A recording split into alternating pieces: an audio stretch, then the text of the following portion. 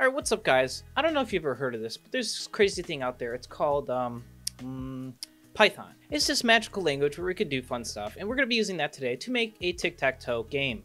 So let's get into it. Go ahead and click create, and we're going to call this tic-tac-toe. Go ahead and create that project. Alright, let's get right into the fun stuff here. We're going to first import our random class. This is so we can generate a random choice for the CPU when they're trying to play against us on this tic-tac-toe game board.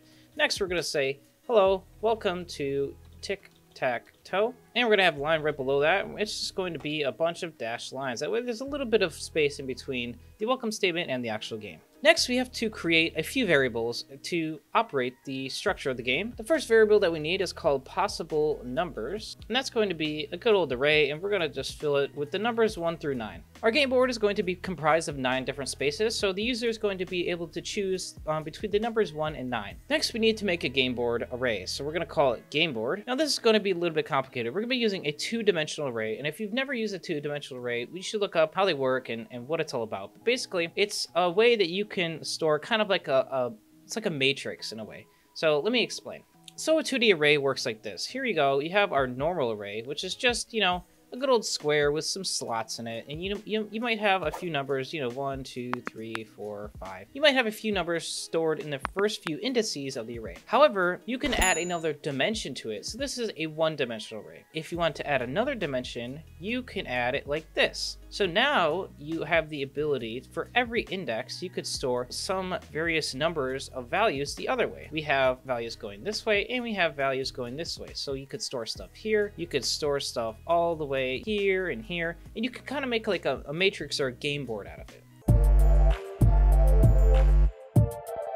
So sorry for my crappy drawing skills, but I hope you guys get the point. We're going to be making a 2-dimensional array in Python, and the way you do that, we're just going to be filling our array with the numbers 1 through 9, and it works like this. So you have your first set of brackets, then you want another set, and in here you want to say 1, 2, 3. Then outside of that inner bracket, you want to do a comma and a space, do another set of brackets, 4, 5, 6, same thing, comma, space, another set of brackets, 7, 8, 9. So now we have a array full of 1, 2, 3, 4, 5, 6, 7, 8, 9, and it's pre-populated with those numbers, and you'll see how it's used in a second. Finally, we need 2 more variables. We need a rows variable, and we need a columns variable. So we're going to call it rows and cols, or columns, C-O-L-S, however you pronounce that. Rows is going to be 3, and columns is going to be 3. And because we have 3 rows and 3 columns, just like a normal tic-tac-toe board has. The next thing up on the list is we need to create a function that's going to print out our game board anytime that we want. So no, we need an updated version of what the game board looks like, right? So we're going to define a function to print out the game board anytime we want an updated version of it. So let's just say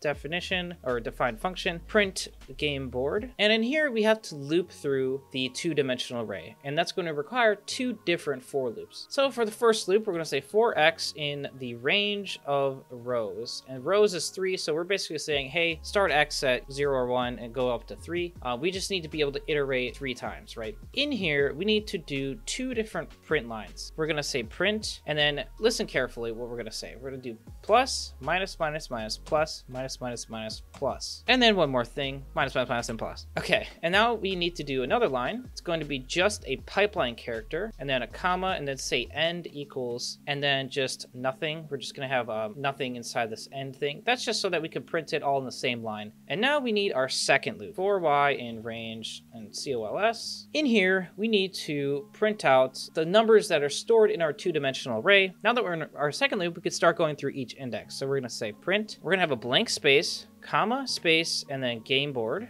and then say x, and then close these brackets, and another set of brackets, and y. That way we can reference the point inside the 2D array. We're going to say comma, end equals, and then a space and another pipeline character. And then finally go outside of this second for loop here by clicking backspace once, and then click out backspace again. That way you're outside of both for loops. Right down here, we're going to print another copy of this thing up here, and then just add a new line character. So guys, thank you for following along to this point. I'm sure you're kind of flustered or really confused on what this is actually going to do. So let's just go ahead and call that function and then launch our game and see what happens. So we're going to call this function here. And one more thing before we do that, make sure to add a new line character right up here where this first thing is. And now we should be ready to launch our game. So go ahead and click run, and you'll notice it prints out a perfectly nice formatted game board with the, selections 1 through 9. So the whole idea of this is that the user can type, 5 and it'll put an X here. You can take turns with us and the CPU. So erase this print game board thing, and then now we're going to define another function that's called modify array. And what this is intended to do is this is going to be in charge of handling all the times that this game board array needs to be modified. So to do this, we're going to pass in the number that the user guessed, so just num, and then a turn. So the turn is obviously whether it's X that's going or X or O that's going, and the number that we're guessing is going to be 1 through 9. So the first thing you want to do is just say number is minus equal to 1. And the whole purpose of doing that is because arrays start at index 0, 0. And, if we were to say 1 from the user, it would think that we need to go here. But in reality, we need to subtract 1 and go at index 0. That way, it's just kind of like a little shift that handles that. That way, we don't have to do anything else fancy. Now, right under this num minus equals 1, we're going to have a series of if and else statements to address each possible case. So we're going to say if num is equal to 0, and then if num is equal to 1. And I'm just going to quickly go through this, and then I'll explain what I did. All right, guys, here's the whole logic for the entire thing. With each if-else, we're addressing each possible number. So obviously the numbers 0 through 8 because we did the subtraction up here. And then inside of each else and if statement, if and else if statements, we need to modify the game board index. Obviously, if they say 0, which is actually 1, we need to modify the very first index of the game board, and we need to set it equal to either X or O, which is going to be passed in with this turn thing. We need to slowly go up each index of the board. So, 0 and 1 would be right here where that 2 spot is, and 0 and 2 would be where that 3 spot is, and so on. So hopefully that makes sense. Comment down below if you don't understand, and I'll be happy to help you out. All right, guys, now the next thing we're gonna do is we're gonna define another few variables. We're gonna say leave loop is equal to false. We're going to say the turn is equal to X. And finally, we're going to say the turn counter is equal to 0.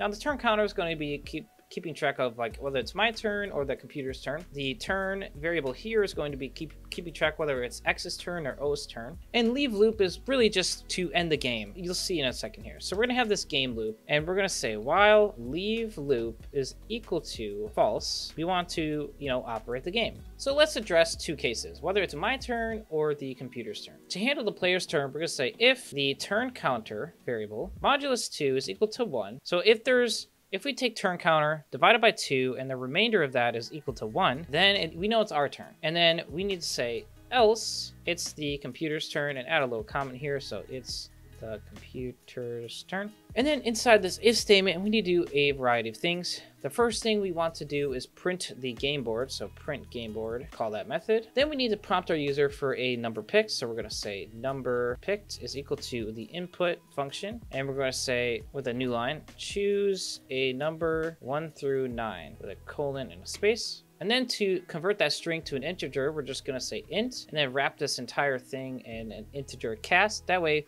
you know that we get an int every time. Next, it's time to validate the input from the user. So we're going to say if the number picked is greater than or equal to 1, or the number picked is less than or equal to 9, then we know we have a valid selection from the user, and we can go ahead and modify the array. So we're going to say modify array, and we're going to pass in our number picked, because that's the number that we picked, and then we're going to pass in the variable X. Actually, guys, one correction here. I just realized we're probably not going to use this turn at all because we could just pass in this X variable, so just get rid of that. Right under that, we need to take possible numbers, which is that array of numbers 1 through 9 from up here from earlier, and we need to remove the number that we just selected. That way, we are keeping track of what's already been guessed. So we're going to say dot remove, and we're going to pass in the number picked. So that will go ahead and go into this possible numbers array and remove the number that we just selected. And obviously, if the number is not valid, we just need to say else, and then let the user know. So print invalid input, please try again. So that's going to go ahead and make sure that they know to try again because they did not pick a good number. Outside of both this if and else, we're just going to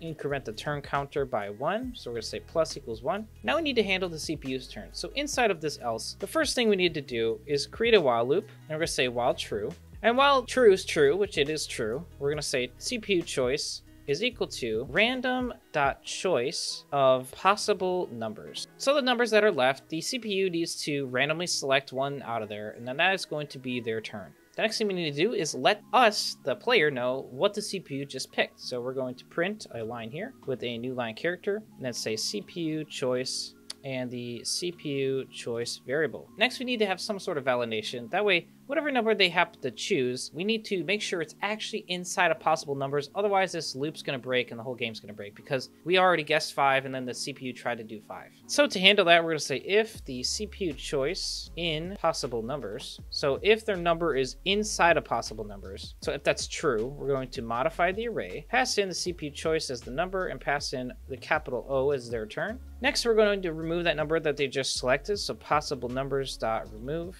and going to say CPU choice. We're going to increment the turn counter by 1. So turn counter plus equal to 1. And then we're going to just break out of this loop. So we're going to say break. So now we have the logic to operate the game, and we know that we're going to be able to go and the CPU is going to go and it will be able to check to make sure that our turns are valid. The thing we don't have is a way to check if anyone has won the game at any point. So this is just going to go all the way until the whole thing's filled up, and then it just kind of ends. So right now we need to have some sort of way to check for a winner. And the way we're going to do that is we're going to go up here and define another function. We're going to say define function check for winner. The thing that we're going to pass in to check for winner is our game board variable. That way it can check, the current combinations of the board and see if, who's won.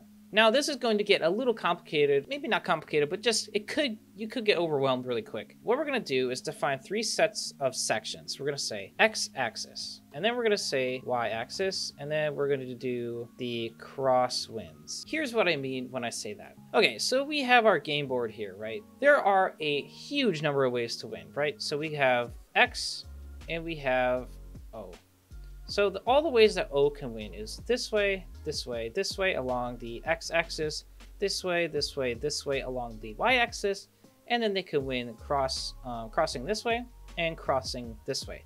So that is 8 total combinations that O can win, and obviously the same applies for X. To handle that, there's 16 different variations that can happen. We need to have a giant bunch of if-else's for that. So let's go back to our function here and first address the x-axis, which is going across left to right. So the first if, we're going to say, hey, if the game board at 0 and 0, so the very first index is equal to, we're going to check for X first. So if that's X, the game board at 0 and 1 is equal to X, and the game board at 0 and 2 is equal to X, then we know that the X has just won the game. So we're going to go ahead and print X has won, and then we're going to return X as that variable. I'm going to do one little example of each area, and then I'm going to just kind of blast through it, and I'll show you guys how it looks at the end. So obviously for this exact same combination, O could also win. We're just going to do another else if here and kind of just print it, and we're just going to remove some of the rubble. Go ahead and subtract that. Make sure that this is over here. We have a closing parenthesis, and instead of saying X, we're just going to do capital O. So obviously O could win in the same way that X could, and we need to return O instead of X here. So now we have addressed both X or O winning the very, very top line of the board going left to right. Now, before we address the rest of the x-axis cases, let's just go hop down to a y-axis. So obviously this is going to be another else if, and we're going to, let's address the very left column if they win going down. So if the game board at 0, 0 is equal to X, and game board at 1, 0 is equal to X, and game board at 2 and index 0 is equal to X, then we know that they have just won the leftmost column of the game. So we could do the exact same thing that we did before. So print X as 1 and go ahead and return X as the winner of the game here. Obviously do this exact same thing, but for O. And here we go. And we're going to finally say else if, and here let's do a cross one. So we're going to do from the upper leftmost corner all the way down to the bottom rightmost corner of the game. So we're going to say, hey, if the game board at 0, 0, so wait, 0, 0 is equal to X, and the game board at 1, 1 is equal to X, and the game board at 2 and 2 is equal to X, then we know that once again, X is 1, and we can print that. Obviously do the same exact case for O, and then I'm going to just quickly do all these, and then I'll really explain it so that I don't rush you guys. Okay guys, I've just finished the function, so here we are. Let me explain it very slowly. So here we are, we have our x-axis section first, and this is why it's good to break it up into sections. That way it's nice and organized. So we have our very first line of the game, and let me just bring up paint right here. That way I can explain as I go. Okay guys, so here we have our game board, and this is kind of the coordinate system that we have set up with our two-dimensional array. With this x-axis right here, this one right here, that I went over earlier, this is addressing this case for the winner. Then we have our else ifs here as well. So this is the second line of the game right here. This is that winning combination. And the third combination right here is obviously going to address the line down here. So I'm going to just pause here for just a brief second so you can, maybe stop it and then try to catch up.